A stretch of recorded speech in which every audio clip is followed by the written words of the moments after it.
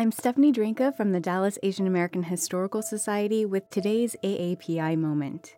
President Franklin Roosevelt declared December 7, 1941, a day which will live in infamy after the Japanese military attacked Pearl Harbor.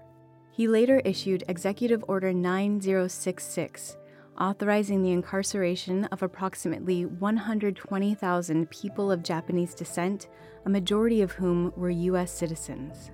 Texas hosted 3 incarceration sites and 2 temporary detention stations. Crystal City was the only one built specifically to house families. The camp had its own schools, sports teams, and even a prom. A hand-drawn map shows a soccer field, citrus orchard, and hospital surrounded by barbed wire fencing and guard towers. Japanese American soldiers who served in the U.S. Armed Forces, risking their lives to liberate others, would visit their incarcerated relatives inside the camp.